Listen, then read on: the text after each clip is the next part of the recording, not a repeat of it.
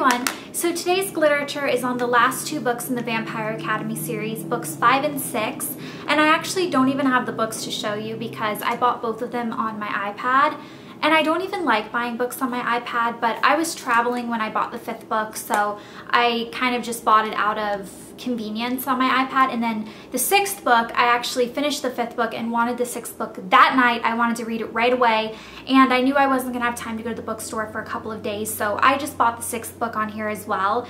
But I actually, as convenient as the iPad is, and as nice that you can buy books immediately on it, I don't like reading as much on my iPad as I do an actual book. I think I find it more relaxing because it's easier on your eyes, you're not looking at a screen, and I like to read in the bath a lot, and I've gotten really good at taking paperback books and not getting them wet, but for some reason my iPad always gets wet. I think maybe because it's bigger.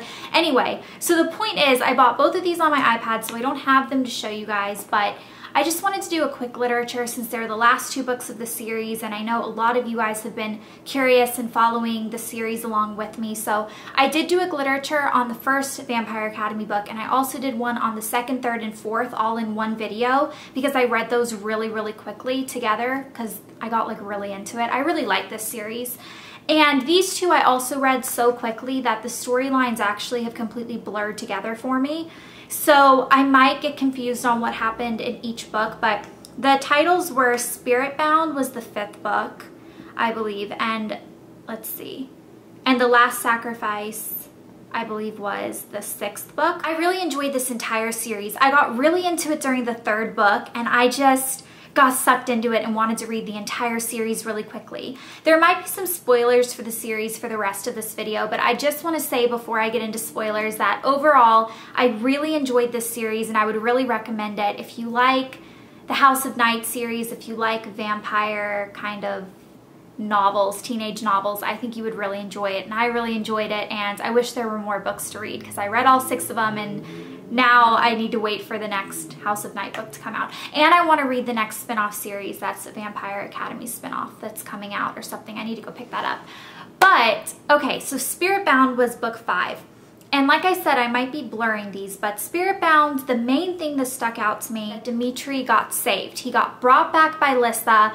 Some amazing miracle that no one knew was possible, even though I have to say I kind of saw it coming, because I thought with the book before where it has the whole storyline between Rose and Dimitri, which by the way, that book was amazing. The book where she's in Russia and they're kind of having their thing, that book was like that storyline where she was really fighting between turning into a Strigoi or whatever those are called, or staying human, and she was kind of falling for him and stuff. I talk about it in my last literature. That was my favorite part of the series. I just thought the author did a really good job making you feel the conflicting emotions with Rose and that whole Beauty and the Beast thing that they had going on. So I loved that, and when Dimitri got brought back, I thought to myself, he and Rose are going to be madly in love, and that's how the story is going to end. And when he kind of shunned her, I was really upset with him.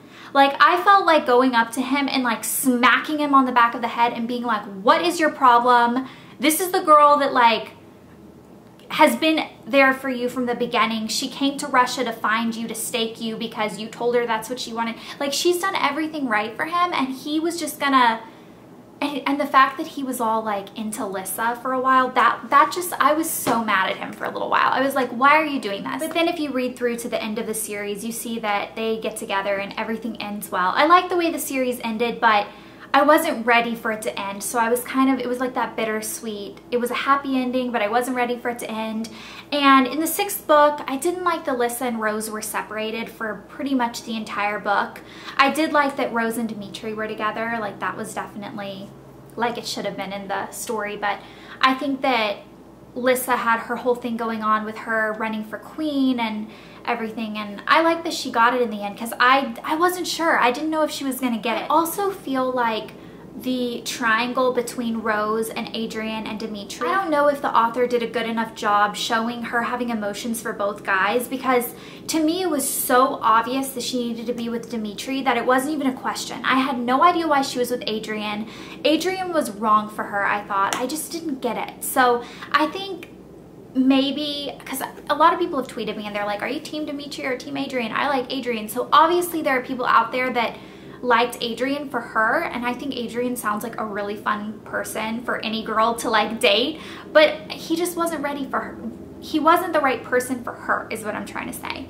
I feel like my brain is just going everywhere trying to talk about this book series because I really like it. But overall, like I said, I love this series. I love the way it ended. I thought that the last 2 books definitely didn't disappoint. I've now completed this series, so some of my other books can get some love because I kind of put everything on the back burner for this series. I couldn't read anything but this because I got so into it, but I recommend it if you guys are into this kind of book, and leave your comments below with your feedback on the story and what you think about Adrian and Dimitri and what you thought about Dimitri when he came back and kind of shunned Rose for Lissa, because that made me so mad. And I will see you guys in my next video. Bye.